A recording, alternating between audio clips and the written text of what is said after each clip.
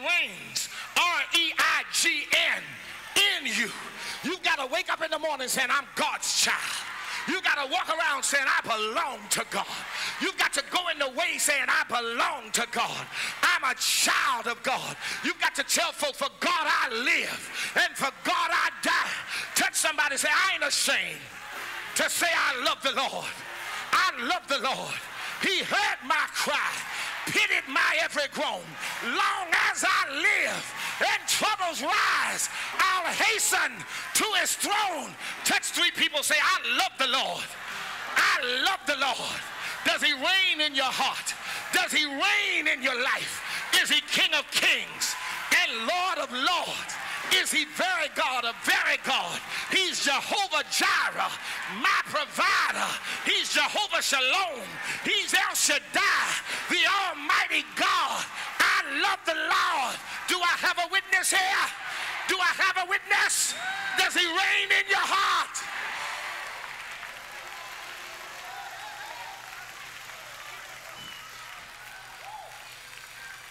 And thou shall have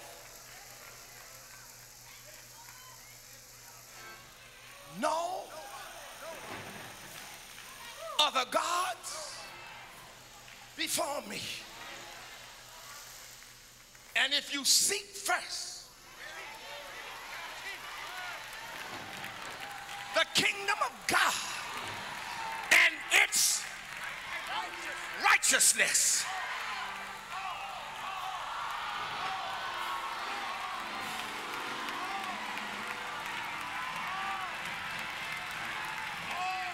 these things shall be added unto you. Touch somebody, say, I'm going to get mine, because he reigns.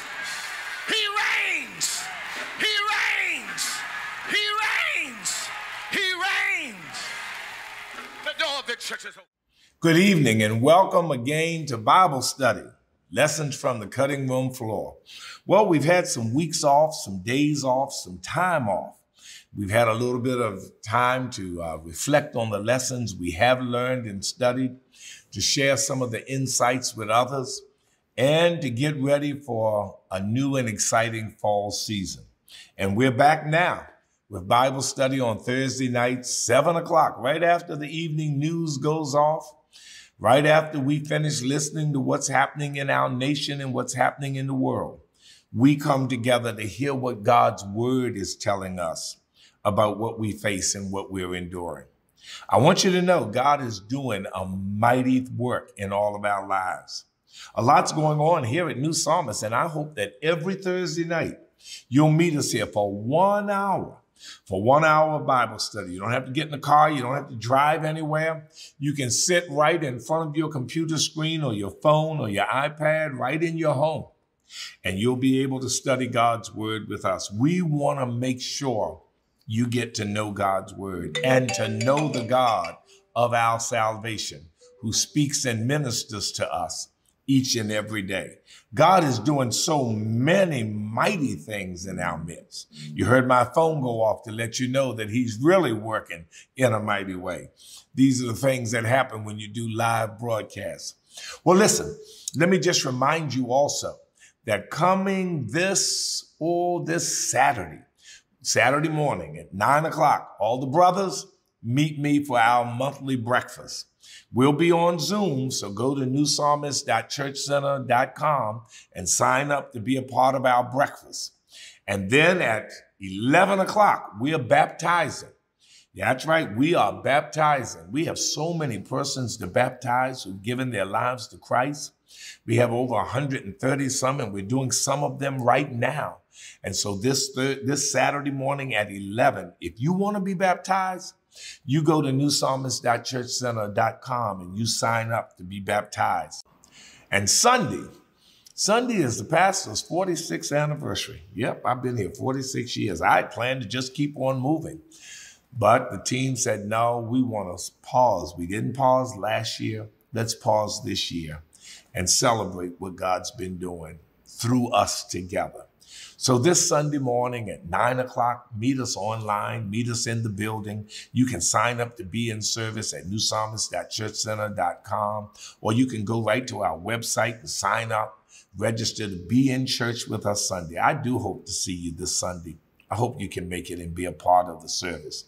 My wife and I will really be blessed. And listen, just a couple shout outs before I move forward into the lesson tonight.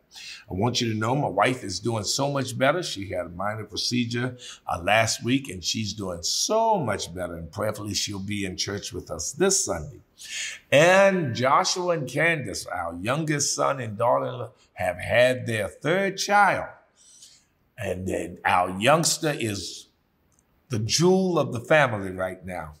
Sister Lillian turned 10 and is celebrating her 10-year birthday. That's Walter and Jarette's daughter. And now Chandler is here. Chandler Van Leer Thomas is now here, third child of Joshua and Candace Thomas. And my wife and I are shouting up and hollering and screaming because God has sent us a sixth grandchild. It's hard to believe. We remember when each child was born, and now we have 6 grandchildren. So thank you for your prayers for them, and keep on praying for them. For my wife and my son and daughter, keep praying for them that God will continue to strengthen them and bring them where he wants them to be. Listen, lessons from the cutting room floor. Preaching these weeks over an understanding, hoping that we get an understanding of who God is in this season and what he's doing in our lives. This week is Pastor's anniversary, but next week I'm going to be talking about it's in you, so don't fight it. Trying to help us understand that. And then the week after that, taking it to the next level. Because God's taking some stuff to the next level. Because we're on a march toward fresh fire. Fresh Fire is going to be awesome in November. It's going to be virtual, but different kind of virtual. So be prepared for it that last week in November. The week right after the last Sunday, that Tuesday, Wednesday, and Thursday. I think it's November 30th, December 1 and 2. We will be having Fresh Fire. And I want you to be ready for it. It's established and revived. God is establishing us in this season, and he is reviving us. And I want to start there in a sense today by helping you put things in their proper perspective. Psalm 37 is the foundation for the sermon I preached this past Sunday. And if you haven't worshiped with us from Sunday and you feel like you need church right now or this week, you need to go to church before you go to bed, you need some church tomorrow, you need to worship God, then join us on YouTube. Go to YouTube, youtube.com/New Psalmist BC, or go to YouTube and just search New Psalmist Baptist Church and share Sunday's message. Share Sunday's message from Sunday the 19th, September the 19th, putting things in proper perspective.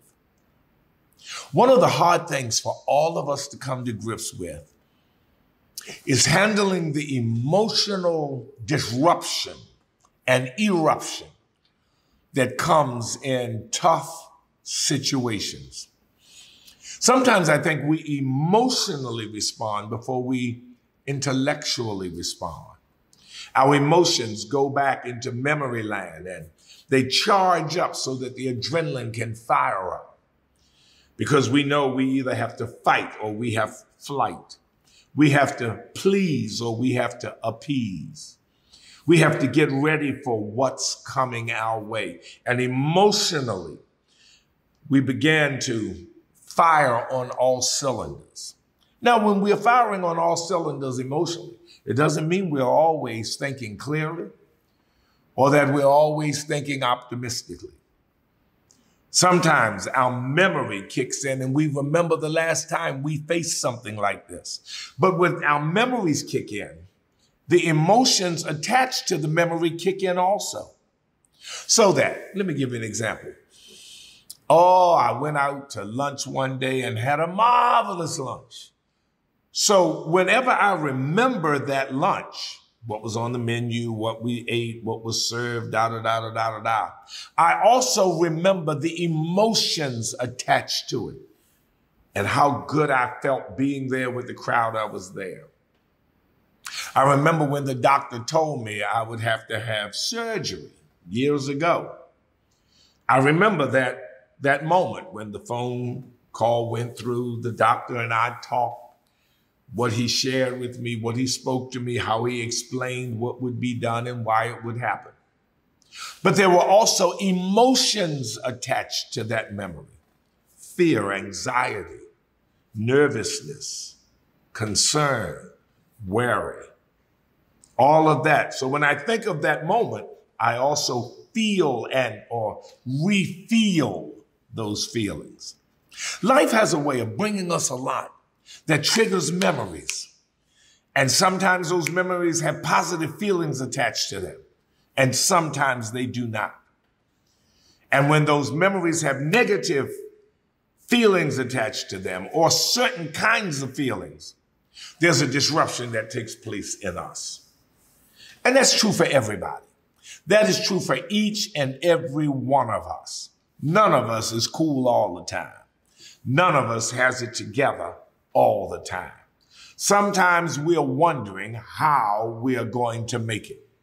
We look at the environments in which we live and we wonder how we will survive them. The psalm that is before us today is written with that intent in mind. It is written with an understanding that people face a variety of experiences, and those experiences have a way of disrupting the normal flow of how they deal with problems and situations. That sometimes it can be absolutely overwhelming and taking you down. When I read Psalm 37, I began to understand that it's not really a psalm of praise. Some of the psalms, oh, bless the Lord, oh, my soul, and all that is within me, bless his holy name. It is not a lament, a sadness, an expression of how bad things are. I am poured out like drink in Psalm 22. It is not music, a song sung on ascents as they were making their way to the temple. I was glad when they said unto me, let us go into the house of the Lord. But instead, Psalm 37 is a recognition of so many experiences that each of us goes through and how to look at them differently, how to see them not just in the moment, but to look at them in the context of how your life and how God has been moving. In other words, don't isolate anything that's happening to you. Always be able to put it in its proper perspective. Put your life, put your circumstance, your situation in proper perspective. That's why the psalmist starts off, don't fret yourself because of those who do evil, or be envious of those who do wrong. Why? For like the grass, they'll soon wither. Like the green plants, they will soon die away. The psalmist says, I am going to give you a series of statements that I want you to lay into the foundation of your life. These are the things that will hold you and keep you as you move and maneuver through life. These will be the rebar in your concrete. Whenever you see concrete walls somewhere and you begin to say, or even cinder blocks, really, cinder block walls, you'll often say, oh, they look so strong and whatever. But that's because inside the concrete, there was put what's called rebar, metal bars to hold it together, to make sure that whatever hits it doesn't break it apart. And the psalmist says, I want to give you proverbial statements, statements that have been tested, statements that are true, to build or to use as the rebar in the construction of your life, to put in the foundation so that no matter what hits it, even cracks it, it won't break it. This is what will hold you together. Psalm 37 is not about calling us to action. Because a lot of times, we think that everything God is doing is trying to call us to do something. No, sometimes God tries to really give us clarity. We often say, I don't understand what God's doing. I don't understand what God is up to. Sometimes, every now and then, God pauses in what's happening in your life to give you some clarity. Psalm 37 is a clarifying psalm. It is a major effort from the psalmist to lay rebar all through our soul so that whatever comes up against us, we'll be able to stand. Refrain from anger, turn from wrath, do not fret, it leads only to evil. A little while and the wicked will be no more. All this stuff planted in us to remember. Because when we remember, we will then understand. See, he is giving us an alternative memory. These foundational blocks put in us. Every now and then, something somebody says to you comes back to you. And it holds you. An alternative memory of a conversation. That's an alternative to how you responded to a situation. The psalmist says, I want to give you some proverbial statements that are going to make you able to hold on when tough times come. Why? Because tough times come. And my brothers and sisters, we are living through tough times. I think I shared it with one of our prayer groups because every Tuesday night, we gather for prayer. And incidentally, click out Bible study to some of your friends right now. Share this link with some of your friends, even while we're talking, because I think this might help some of your friends deal with some of the things that they're going through. The psalmist says, I need to help you realize that God wants you to understand what's happening in your life. And the only way for you to understand all this crazy is to put it in perspective. You've got to put it, you and I often think this is some isolated incident. I remember being younger thinking I was the only person ever going through whatever it was I was going through. Or I was the first person ever going through this. Only to find out that just about everybody was going through it, or everybody had gone through it. That it was not unique to me. It was not you. I was not unique to this reality. Listen, worrying about your children, how they're handling all of this and how they're maneuvering and whether they're going to be sick is not unique to you. 200 and some thousand children became infected with COVID in 1 week, and then 200,000 plus children became infected the next week. In certain states, they are imposing or looking to impose critical decision-making when it comes to health care, rationing it or determining who shall get what.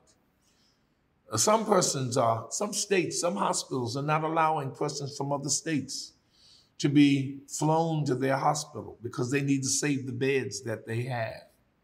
They're discovering that some folk who have had COVID and are recovered may still have some long-haul symptoms that they're battling. Oh, my brothers and sisters, this is not unique to you. Wondering about should you go this place or should you go that place? Is there something wrong with you for being nervous about this? There's nothing wrong with you. But this is the reality in which we're living. And that's just COVID. That's just COVID. We watched with horror when someone fell from a plane wheel in Afghanistan. And we saw the nation rocked and reel as it tried to get people out of Afghanistan. American citizens and Afghanis who had helped America in its 20-year war against the Taliban. And they're bringing them to America and to other places, trying to resettle them and give them a new home. And then yesterday and the day before, we watch what's happening to our brothers and sisters from Haiti, who are being ridden down, in a sense, by men on horses, who are being shipped back, deported back to a land that has been ravished by an earthquake and then a tropical storm, where the government has suffered a coup and the once president lay dead. Some of them haven't been in Haiti in years. They came to America from yet another country, but were deported while we are at the same time welcoming others. We're shipping back the least and those who are in the most precarious of positions and those who are people of color. One might have a lot of reasons to drop for all of that, but when we look at it, we cannot write anything down without recognizing these are people of color. Our citizens or people are being killed on the streets every day. You wonder where you can walk and where you can go.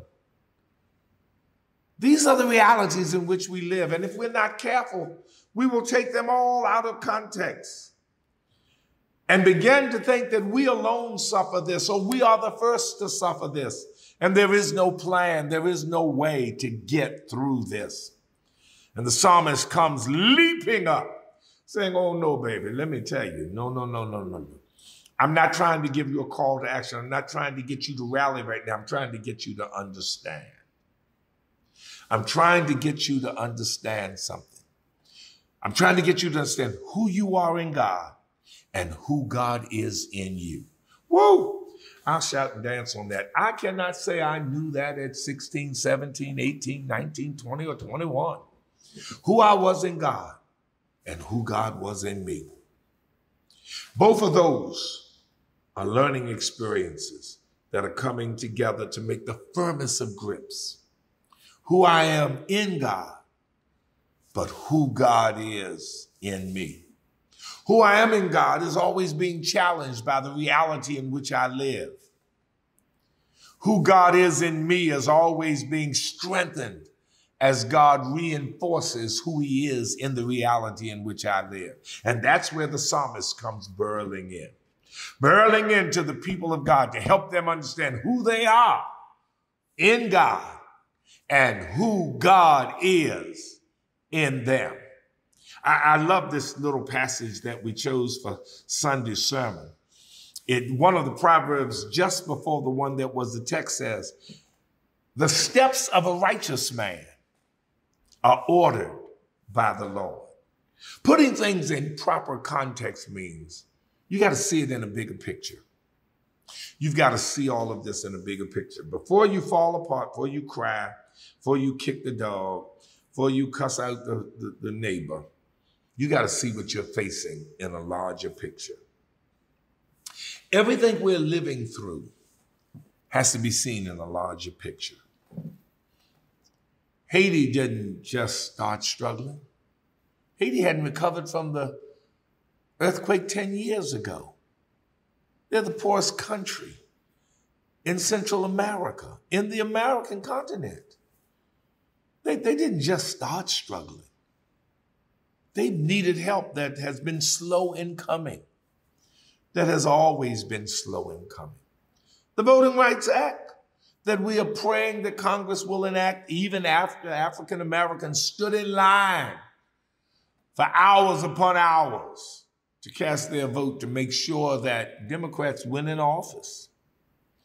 And yet those same Democrats have questions about whether these measures are necessary.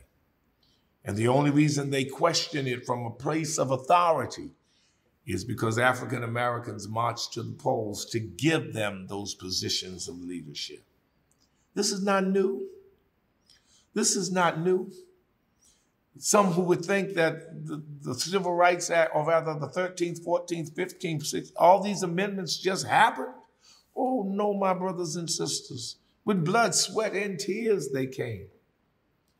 Oh no, when we look at the summer last year of all of those that lay dead, all of our African American brothers and sisters who suffered for so much, so many who lost their lives.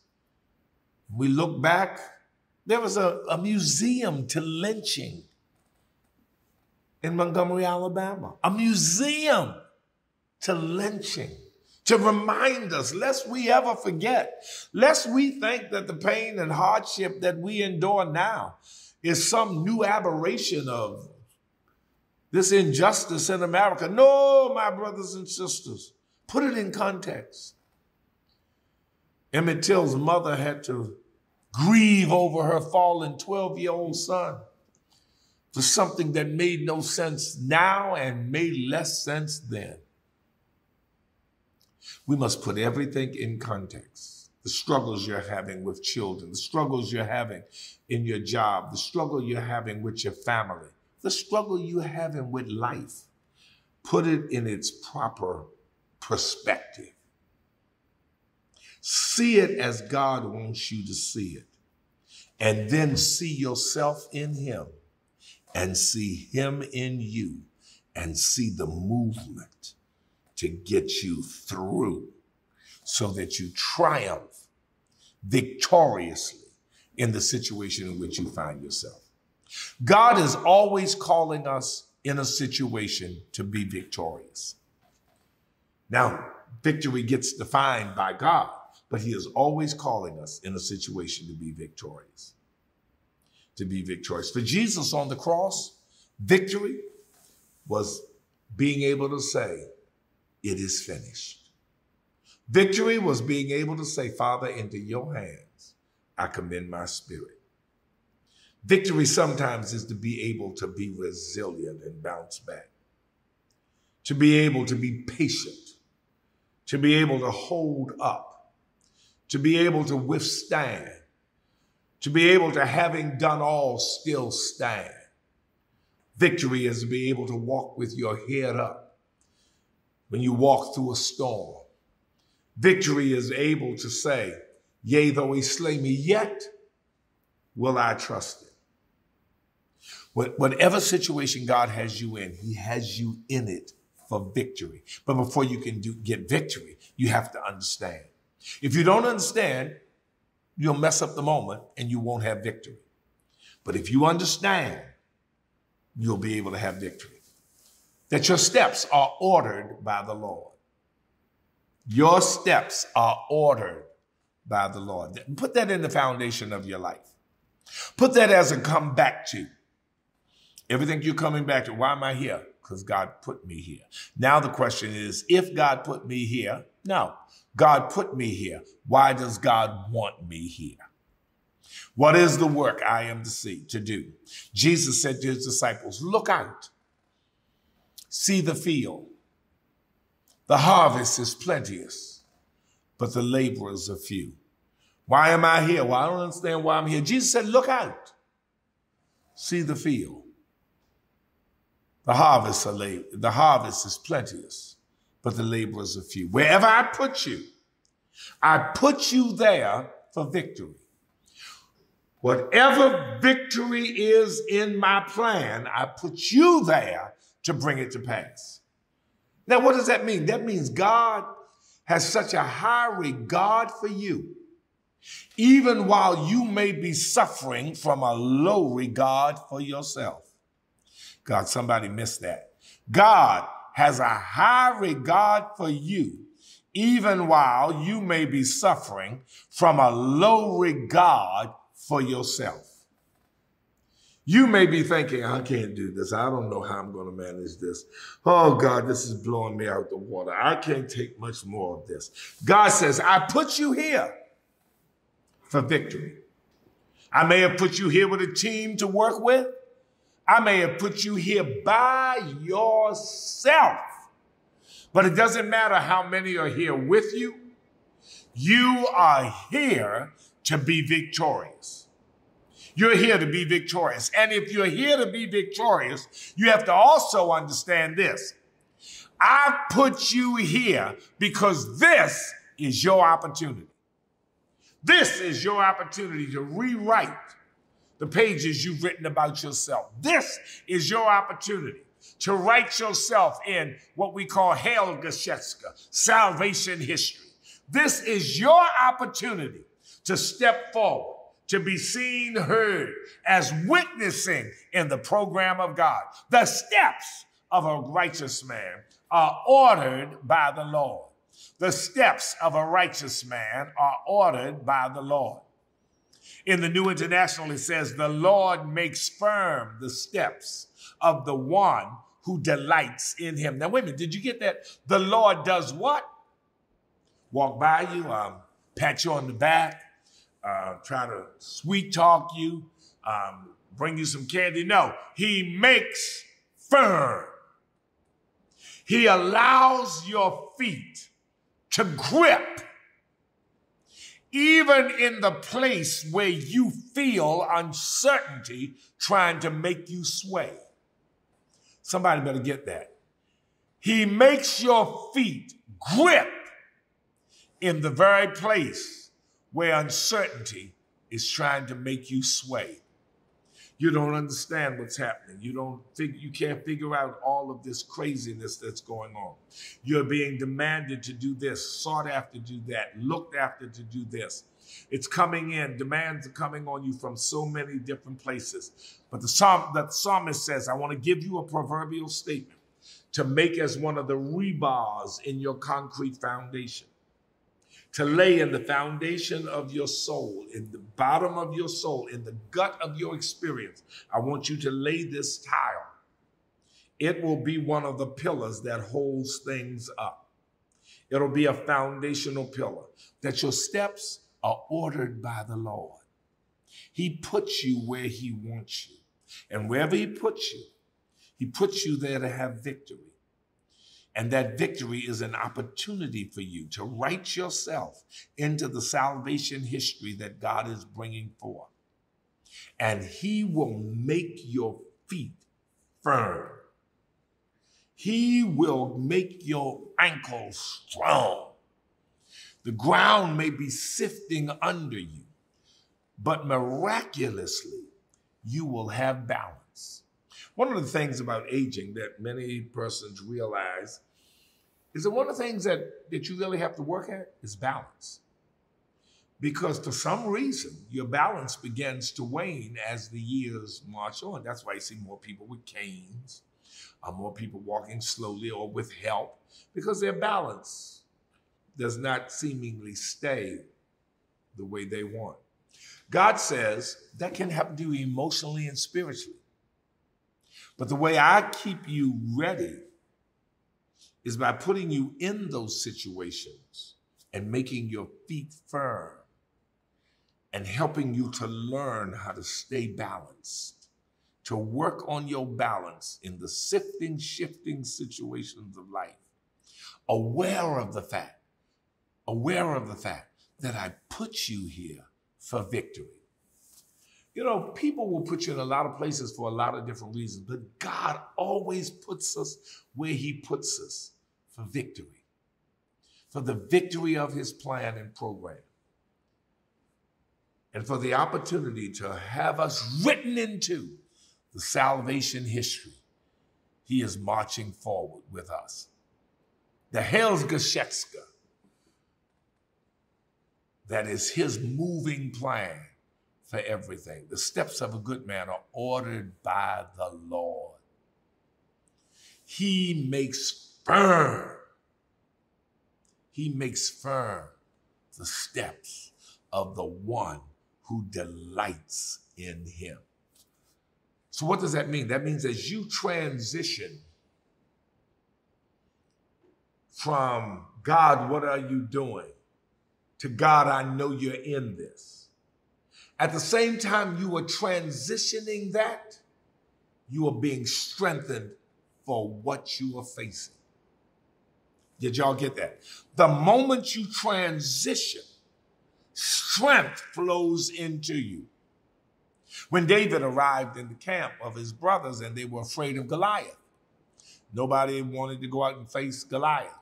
But when David transitioned into this is a moment of victory and opportunity for God, the strength to defeat Goliath poured into him at the same time. He became stationary in the situation in which he was facing the biggest force of that world. But his balance was there. He could run in the uncertainty and battle in the trepidations with the certainty that the Lord our God is with me. And as Paul would later say, if God be for me, or as the psalmist would say, if God be for me, who can be against me? Help me, somebody.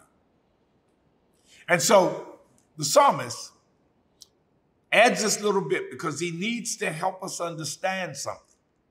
He says, though he may stumble, he will not fall. You may trip over something. You will not crash and burn. You will not crash. Why? Because the Lord upholds him with his hand. He's trying to put things in perspective. Now, Pastor, what do you mean putting things in perspective? He's trying to help you to see the broader scene. You're just seeing the situation, but you are caught up in what is in front of you, the situation, but you're missing the totality of the scene. You're missing the whole scene. You don't see who's there on your side.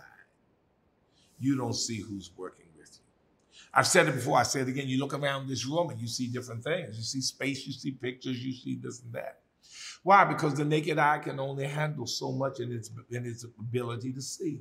There's certain things that we can't see because we can't see in those spectrum. But my brothers and sisters, this spectrum is this space is teeming with things. Things are at our resource to use. I am wirelessly connected to computers, to clouds resources. All of that's happening in this space. I can't see it with my naked eye, but it's happening. My phone is ringing from somebody calling me from somewhere across the country. And it's ringing right here. And I can't see any of that in this room. There are no wires connecting it. Though we fall, the Lord upholds it with his hand. You can't see God's hand on you, but it's there. Just like you can't see the telephone waves. I sometimes wonder how much, some situations I've been in, I've wondered, how big is the army God sent to walk with me? Somebody missed that, but you ought to shout on that. Some situations I'm in, I wonder, how many resources did God divert to me today to be able to handle this? How much is God putting on my side right now to be able to make it through this? Oh, my brothers and sisters, I look around the room and I see the same thing in this room that I saw the last time I was here. But every time I come in this room, I come in with different situations and circumstances bursting in my life. And when I come in with that, God sends in with me everything I need to do fully, brilliantly, and completely what he wants done. I need somebody to get that. You have to put things in their proper perspective. And then he drops it. Verse 25, he begins to drop it. He says, listen, I'm saying all of this to you. Not because I just learned this in ministry school. I remember as a young preacher, and I've always had this belief in ministry. Whatever God teach me, I'm going to teach you. If he teaches it to me on Monday, I'm trying my best to get it taught to you by Tuesday. And when I was a young preacher, I'd learn things and I'd teach it right away. And my rationale was I was always making space for the next thing God was going to teach me. And I've lived my life by that. Now I enjoy it. But one thing I know for sure, over the years, I've learned tons of things. But over the years, I've come to understand more than I've even learned. Oh, I got tons of facts and figures racing through my head. But the psalmist says, let me talk to you, because I have not only been on the scene a while, I've been where you are. And I've got years from there to tell you about being there. I got years from there to tell you about being there. My God, this is what he says. I was young, and now I'm old. Yet, I have never seen the righteous forsaken or their children begging bread. He says, now this is a piece of rebar I want you to put in. And when things are going crazy, the winds are blowing up against your wall, they're not going to crack or crumble. You just go back to this. I've never seen the righteous forsaken. And I'm giving you that, even though you can't make that statement. To be honest, I really couldn't make that statement at 25. I didn't even know what it meant. I've never seen the righteous forsaken or the seed begging bread. I can make it now because I have a long enough track record to be able to say it. I've seen enough life to be able to make this assertion. I'm old, but I have been young, and I have never seen the righteous forsaken, nor their seed begging for bread. I've never seen them get in that position. I've never seen this happen. Oh, the first time it happens, you wonder, well, how am I going to get through this? How am I going to manage this? How am I going to deal with this? The psalmist is an older man. This is not the words of a novice. This is an older person who's been around life a while, who's had times of anxiety, times of fear, and times of reflection. He's had an opportunity to live through and then reflect upon. He's had opportunity to climb and then look at where he arrived. He's had an opportunity to have enough life under his belt to be able to say, I think I know some things that are true. I was young, but now I'm old. This is where he gives his clarifying statement for the entire psalm. All the things he said, and you wonder why you should believe him. Because I was young. I was your age when I questioned him, when I doubted this, when I worried about this. But now I'm old. And there's some things I've come to understand. That you don't need to fall out over evildoers. You don't need to fight fire with fire. And you need to understand this. The righteous are never forsaken. Forsaken is a big word. It means that God walks out, or that you're walked out on. You're left. You've been given up on. They're forsaking the search. They're giving up on the search. I felt forsaken. I felt like I was all alone, that everyone walked away from me, that I was left alone. Psalmist says, I'm old, but I have been young. I've never seen those who are in right relationship with God left alone. Now, let me back up a second. So what does that mean? What is one of the things I have to work on? I must always be working on my relationship with God. The foundation, the rebar is in me. My concrete is not going to crack, fall apart, and break. I have been strengthened with this foundational truth.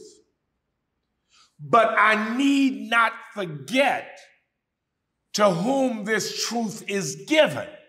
It is given to the righteous. Now, the righteous are not just the non-doily wearers, the no makeup wearers, the no earring. No, the righteous are those who are maintaining and seeking to maintain a right relationship with God.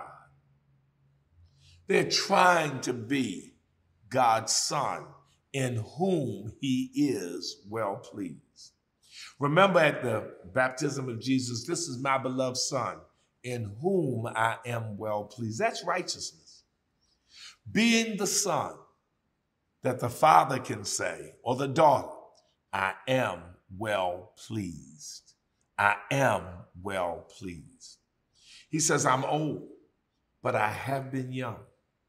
And I have never seen the righteous forsaken, nor their seed begging for bread. It just doesn't happen that way. God has a way of holding us up in every situation in which we find ourselves, making it possible for us to be able to get through, making it possible for us to stand, making it possible for us to fight, making it possible for us to be delivered, making it possible for us to say, the Lord will make a way somehow. He says, I'm old, but I've been young. And I'm telling you this. I'm telling younger people this. Do you know that half our population is wrestling with realities they've never seen before? You know, people born in the last century have not, who have been born in this century, do not know a world without war. They were born, if they were born in 2000, that might have been the closest they come to knowing a time without war. 2001, we have the World Trade Center being blown up, and we go to war in Afghanistan and Iraq. And we've been fighting ever since. African-American people have never known the absence of war. Maybe not fought in distant lands and maybe not fought in conventional form, but we've always been in a struggle and a battle, trying to make it uphill. The psalmist says, I'm old, but I have been young, and I've never seen those who work at making their God proud, who work at writing themselves in the Heilsgeschichte, the salvation history, who see themselves wherever they are as an instrument of victory for the divine and seizing the opportunity to place God's name in human history and their name in God's history. I've never seen God forsake such people. Woo! Now, can you say this about everybody? No, because he says the righteous. Somebody say, I feel like the Lord has left me. One question you ask them, well, have you left him? I haven't been all I should be. That's a roundabout way of saying yes. Then say, seek the Lord while he may be found. Call upon him while he is near. Let the wicked forsake his way and the unrighteous man his thought. And let us return to the Lord, for he will abundantly pardon and have mercy on us. Every mountain shall be exalted. Every valley shall be exalted. Every mountain shall be brought low. Comfort ye my people. Speak ye tenderly to Jerusalem and cry unto her that her warfare is ended, for she has received double from the Lord's hand for all of her sins. Tell them, come back to God, and God will heal you and help you. The psalmist says, I'm old, but I have been young. I've never seen those who seek to maintain that relationship with God that has God say, this is my beloved son in whom I am well pleased. How many of us are actually working on hearing God say, this is my beloved son, this is my beloved daughter? Not just whispering in your ear, you're okay with me, but whispering it out over the sound waves of the world so that it falls into every ear. That little voice that says, that's my beloved son, that's my beloved daughter, in whom I am well pleased. And I'm well pleased because they are trying to make me proud in the way they live their lives, carry their lives, and fulfill my will in the earth. That's what the psalmist is getting at. I've never seen the righteous forsaken, nor their seed, their children, doing bad either. Now, does this imply they never fall? Oh, no, absolutely not. Notice forsaken doesn't mean falling or stumbling. Oh, no, he says you will stumble. You will stumble, but you won't fall. You will have terrible moments, but you won't be forsaken. Oh, no, you won't be forsaken. Let me see if I can share with you a New Testament passage that lifts up the same. God has no intention of leaving us forsaken. Somebody might think, I'm in here all by myself. No, baby, you misreading life. You're not in there by yourself. The very fact that you think you are in there by yourself means that you may be misreading who you are in Christ and what he's doing in your life. He is working things out for your good. He is giving you the strength you need to be able to handle what you face. Listen to this. But we have this treasure in jars of clay to show that this all-surpassing power is from God and not from us. We are hard pressed on every side, but not crushed. Perplexed, but not in despair. Persecuted, but not abandoned. Struck down, but not destroyed. Did you get that? Oh, no. Now, these things happen to us, but don't get it twisted.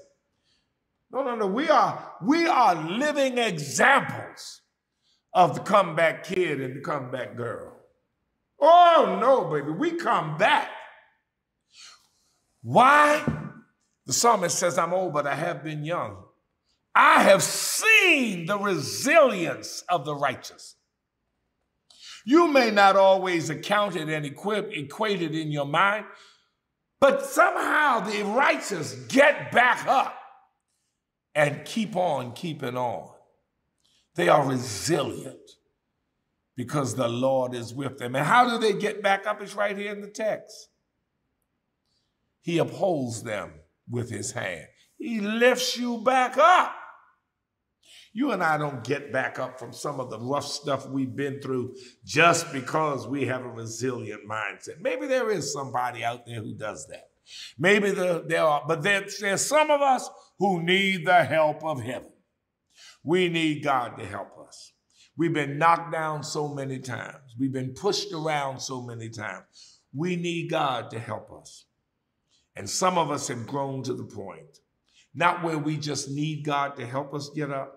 When we get knocked down, we look for his hand to get us back up. That's a big difference. I'm not looking for God to help me back up. I'm wondering where God's going to help. No. Is God? No. But if I get knocked down now, I'm just looking at where's the hand because I know it's right here. So I can get back up. I have no intention of staying down. That's what the psalmist is trying to imply. That he needs us to understand that our trust in God is grounded in that which is true. And what is his truth? Is it just book knowledge? No, it is experience. He has lived it. He has seen it. He knows God lifts you up. Oh, I love it that he has seen it. He doesn't just walk it by faith. He's seen God do this. He has seen God make a way out of no way. He knows what God can do. I need somebody to shout on that right now. He's seen it for himself. That he's a way maker. He's a heart fixer. Experience has taught him something he cannot deny. Experience and there were in church history, there have been great periods when folk wanted to discount experience and only go with the word, and others who wanted to discount the word and go with experience. The two goes hand in hand. Jesus walked in our experience with the word. Somebody missed that. He walked in our experience with the word. He gave us the word in experience so that that word would live in experience and then become a foundation for us in every experience. The psalmist says, my experience validates this. And I'm asking you, whose experience validates what God can do today? Whose experience in here today validates how the Lord is making a way in your life and how he's opening doors and using you? Maybe you have stopped remembering you are the righteous. What do you mean, preacher? I go to church. No, your aim and mission in life, if you are the righteous, is to live your life in such a way God says, this is my beloved son, this is my beloved daughter, in whom I am well pleased. Righteousness is deemed by God, done. It's an act done by us, but deemed done by God. You can clean the kitchen, that's your work, but it's deemed clean by the one who gave you the task. Somebody missed that. You can cook dinner, but it's deemed cooked well by the one who eats it. You may have done what you call the righteous work, but whether it's deemed righteous is in the hands of God. God said, this is my beloved son, in whom I am well pleased. I don't know about anybody else. I want to hear him say of me, this is my beloved son, in whom I am well pleased. Because that'll even help me get past the stuff I ain't pleased with. Somebody missed that. Go ahead and shout on your own. That if God says to me, this is my beloved son, in whom I am well pleased, I promise you, I will go in them closets that I've got locked, grab everything and put it in a green plastic bag and put it on the trash can and let heaven's angels scoop it right up and trash it. Why? Because God said he's pleased. I won't whip myself, kill myself, beat myself or anything, because God says he's pleased with who I am. Some of us are still haunted by yesterday to such a level that we can't do the work in today. This is my beloved son, in whom I am well pleased. Every morning you get up, live to make that statement an echo from the first century to the 21st century or the 22nd century, where God says of you, this is my beloved son, in whom I am well pleased. This is my beloved son in the 20th century, 21st century rather, in whom I am well pleased. And keep this in mind. You will stumble. You'll have some moments when you're down and you're worried or whatever. He says, but you will not be forsaken. Psalm 20 says, help cometh from Zion, from the sanctuary. In fact, let me just read that line to you, because sometimes, just hearing scriptures read have a way of helping us. May the Lord answer you, Psalm 20, verse 1, when you are in distress. May the name of the God of Jacob protect you. May he send you help from the sanctuary. In Psalm 20, there's a great line I love. It says, some trust in horses, some trust in chariots, but we trust in the name of the Lord our God. And because of that, when I put this thing in its proper perspective, I realize I ain't never been at the mercy of life. I've always had help, whether I could see it or not, over my head. There's music in the air.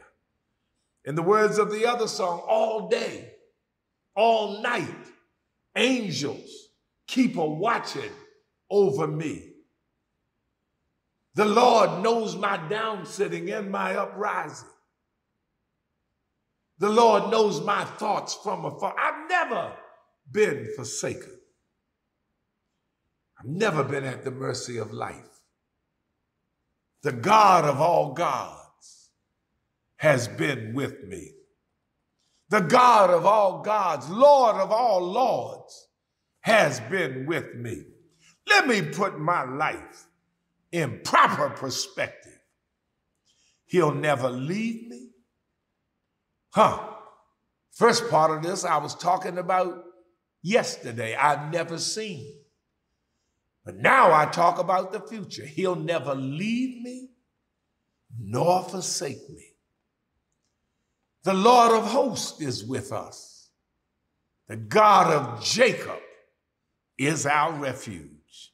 In COVID, in a pandemic, in a racially intolerant world, in a city of crime, in a time of trouble, he will be with me. And I may not finish the fight, but I'll have a hand ready to hand the baton, to keep on running this race. Because I'm running my lap. Somebody else is running their lap. And one day, we're going to hear God say, well done, my good and faithful servants. Come on up and rest a little while. Oh, well, that takes us through the lesson for today. I hope it was a blessing for you. I hope you got something out of this today. Put things in perspective. Put what's happening in your family in perspective. I don't know, this ain't the first time you've seen some of this stuff. This ain't your first rodeo. You saw this, the problem you see in your house, you saw in your sister's house 3 years ago. The problem you see between your son and daughter, you had between your husband and you. You know, put them in proper perspective and then speak out of that perspective that God was pleased with. And help folk who are coming along learn faith, because you put the rebar in this season of construction in their lives. It's a season of construction for a lot of people. And I'm inviting you, just like I'm calling upon myself, to help put the rebar in the foundation so that folk can stand, and having done all, still stand, trusting in the trustworthiness of God. He will not fail me. He will be there. Well, I hope today's lesson reached you. We're getting ready to lift our offerings in a moment, and I hope you'll be in the baptismal service. And brothers, I hope you'll be in our breakfast Saturday morning, but I hope all of you will be in the anniversary services on Sunday, either in person or worshiping online. And bring your family and your friends. Come on, be in worship with us. I'd love to see all of you on Sunday. So let's get ready to give out gifts of love. Keep in mind what God is doing in this church. He's moving in some mighty ways. Moving in mighty, mighty ways. I want our prayer teams praying for fresh fire, established and revived. I'm putting an installment on it today. We are established, and God is reviving us. It's tough, but we're being revived. I'm not in the same headspace I was in last April or last May. No, baby. I'm established now, firmly, and this is the will of God concerning me. And I'm being revived daily. God didn't bring me this far to leave me now. So let's give our offerings. Ushers, it's time to give. We're going to place our offerings. You can give online. You can use Givelify or PushPay. You can go to the New Psalmist website. You can text it, or you can mail your offering to New Psalmist Baptist Church, 6020 Marion Drive, Baltimore, Maryland, 21215. Let's pray. Father, in Jesus' name, we give our gifts now. We thank you for this word, and may it live in our lives and hearts. I believe somebody's going to be blessed right now, God. I believe somebody is being blessed right now. So take the words of my mouth and the meditations of our hearts, and let them be acceptable in your sight. O Lord, our strength and our Redeemer. Bless the gifts we give for the upbuilding of your kingdom. In Jesus' name, amen. Listen, if you are a subscriber to YouTube, subscribe now to our channel and hit notify, but be a subscriber to our channel and join up so we can send you information when we're putting things out. God's moving in a mighty way. Mighty way. Text this out to your friends. Tell them to come on and share Bible study. We'll be having it. It'll be online so that they can come and share the word and grow. Tell everybody this is the season. This is the season of the righteous to make God proud, to hear him say, that's my beloved child in whom I am well pleased. God bless you. Take care. I love you much. See you Sunday.